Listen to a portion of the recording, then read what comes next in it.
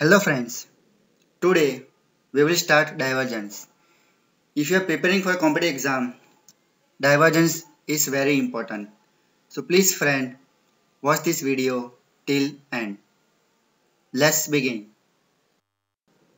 First, we have to understand del operator.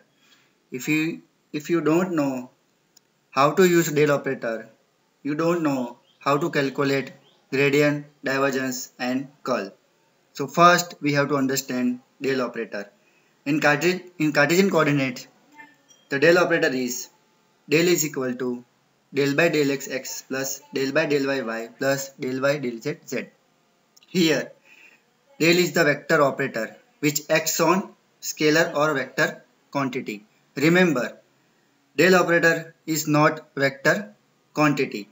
So in gradient, the del operator of scalar quantity, we get vector quantity. In divergence, del operator of vector quantity, we get scalar quantity. In case of curl, del operator of vector quantity, we get vector quantity. So first, we come back to our main theory is divergence. So first, we have to understand vector field. The vector field is the function that allot a vector to each point in the space. So in figure, we have a positive charge q on the closed surface. Here, the electric field lines are greater or stronger near the positive charge, and if you are away from the positive charge, the flux is weaker. Here I am showing a long arrow in case of strong electric flux and short arrow in case of weak electric flux. So here we have divergence in the mathematical form. Del dot V is equal to del by del x plus del by del y plus del by del z dot Vxx plus Vyy plus Vzz. Here x dot x is equal to y dot y is equal to z dot z is equal to 1.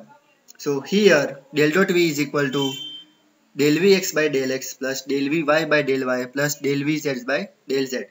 So we conclude that divergence of vector function is a scalar function. Here we look a physical quantity of divergence. Divergence is the flux of vector field per unit volume, means flux density. In figure 1, there is no charge inside the cube. In this case, the number of entering line is equal to the number of leaving line. In this case, we have zero divergence. In figure 2, we place positive charge inside the cube. In this case, the number of entering line is smaller than the number of leaving line. In this case, the divergence is positive. In figure 3, we place a negative charge inside the cube. In this case, the number of entering line is greater than the number of leaving lines. In this case, we find we have a negative divergence. Here, in figure 1, the electric flux is expansion over the positive charge. Then we get a positive divergence. In figure 2, the electric flux is converged on the negative charge. Then we get a negative divergence. In figure 3, we have electric dipole. In electric dipole, the field lines are created on positive charge and destroyed on the negative charge. Here, the charge is 0 in midway between the two charges. Therefore, there is no divergence at the midway points. Here, a vector field has a zero divergence everywhere is called solenoidal or divergence-less, means del dot V is equal to 0. Now examples. Here we have a vector function V is equal to y square x plus in bracket 2yy plus z square into y caret plus 2yz into z caret. So we have to find divergence. So we have del dot v is equal to del by del x plus del by del y plus del by del z into y square x plus 2xy plus z square into y caret plus 2yz into z caret. So we know that del x dot x is equal to y dot y is equal to z dot z is equal to 1. So we have del by del x in bracket of y square plus del by del y in bracket 2xy plus z square plus del by del z in bracket 2yz. So we got 2x plus 2y. So finally we have divergence of v is equal to 2 into bracket x plus y. Now we have a next example from IIT-JAM 2019. In question, we have to calculate impossible magnetic field. Means we have to check del dot B does not equal to 0.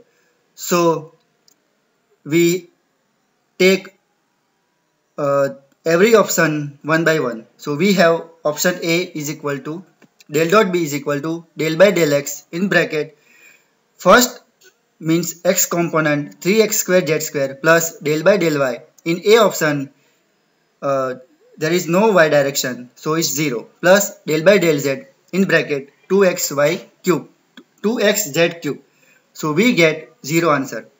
So now for the B option, del dot B is equal to del by del x in bracket minus 2xy plus del by del y in bracket yz square plus del by del z 2yz minus z cube divided by 3.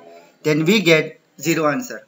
Now for the option C, del dot B is equal to del by del x xy plus 4y plus del by del y yx cube plus del by del z x cube z minus z square by 2. Then again we get a 0 answer. Now for the D option, del dot B is equal to del by del x minus 6zx plus del by del y 3y z square plus del by del z into 0.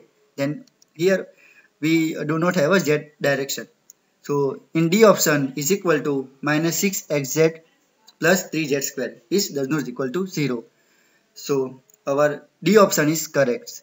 So friends, if you like this video, please like and subscribe. Thank you.